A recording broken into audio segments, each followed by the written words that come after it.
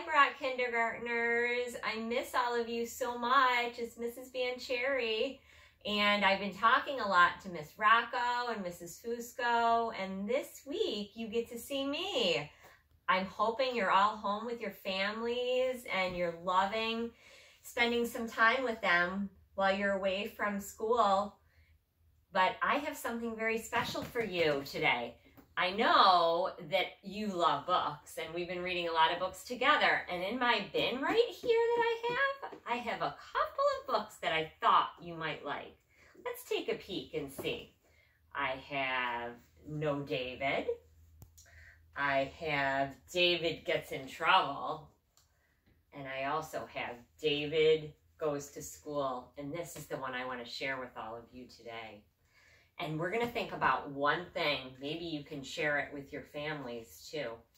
Remember when I've been in your classrooms and Mrs. Fusco and Miss Rocco have been in your classrooms? We've been talking a lot about our superpowers, our reading superpowers. One of the things we've talked about is our picture power, using our pictures to help us as readers. Well, today we're going to do that while we're reading David Goes to School. Are you ready? I can't wait. David Goes to School by David Shannon. And something we know about David is that he always is a little bit naughty, isn't he? So let's see what he does here in David Goes to School. David Goes to School by David Shannon. And remember, we're using our picture power today.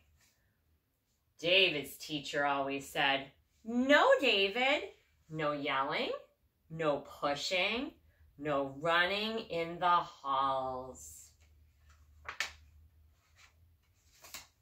David, you're tardy.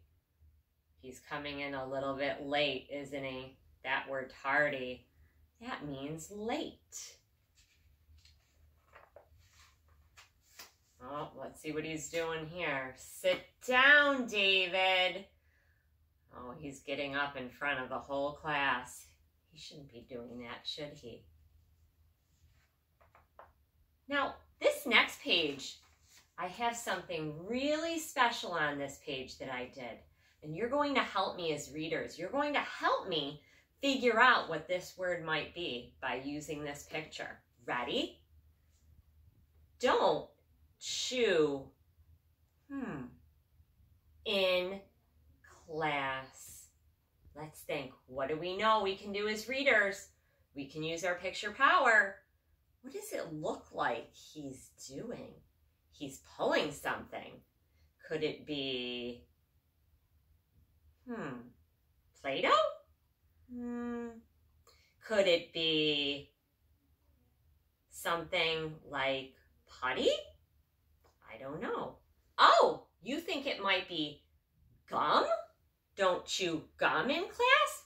It looks like it could be gum. Let's look at our first letter too, like we know we can do. I'm going to pull this off. Let's see if we have the letter that makes the G sound. Did we get it? We did. It's a letter G. Let me take it off and see the whole word. Don't chew gum in class. High five, you got it. Let's go to the next page and see what David does. David, raise your hand. Oh, he's just shouting out. Oh, another blue Post-it. That means we have to use our picture power. Let's see what we can do. Keep your blank to yourself. Help me out, Brock kindergartners. Let's see. I'm looking at the picture. I see something here reaching out. It's his, what is it, his fingers? Let's see. It could also be maybe his hands. If we want to pull this paper off right here, this Post-it, and we want to see if it's fingers or hands, we need to stretch that sound. Let's see. Let's open up that first, see that first letter. There it is. It's the letter H. H. Let's see. Keep your hands. We got it. It's hands. Keep your hands to yourself. Let's see. Oh boy, he's looking right out the window, not even looking at the classroom. He's imagining all sorts of fun things. He's imagining he sees a dinosaur with a cloud. But his teacher says, pay attention. Oh, he's in the lunch line. He's doing something he shouldn't. He's going right to the front. Wait your turn, David. Here's a big mess. David's starting a food fight. Wow, that's something we never do at Brat School. I don't care who started it. They're trying to blame each other, aren't they? Now he's outside for recess. You probably have recess at your house. You probably go outside and play too, don't you? I know my girls do. David, recess is over. He keeps on playing with his ball. And he comes in and he's making a big ruckus. What is he doing? He's banging on his book. He's making it like it's a drum. And the teacher says, shh. He has to go to the bathroom. And the teacher says, again? Oh boy, here's something. I can't believe he does this. Whoa, what did he do? That's right.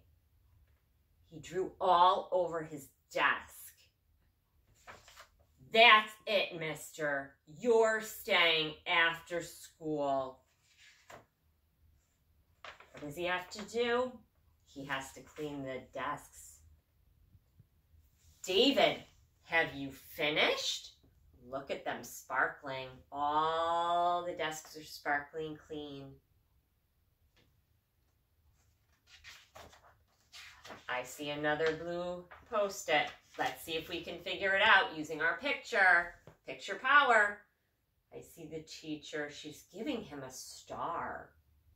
He looks happy by this smile on his face.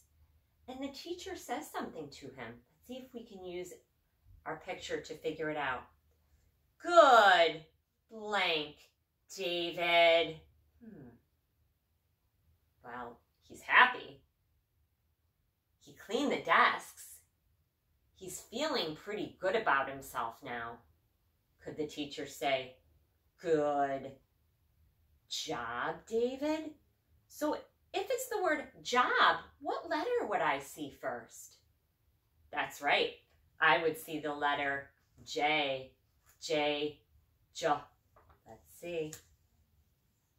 Good job, David. You were right. And I think his teacher's very proud of him for doing a good job at the end. Now he's running away from the school because it's the end of the day.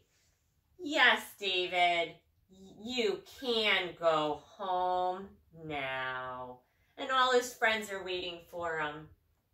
So remember, moms and dads and boys and girls, when you're reading to them or when you're reading to yourself, boys and girls, making sure you're using your picture power.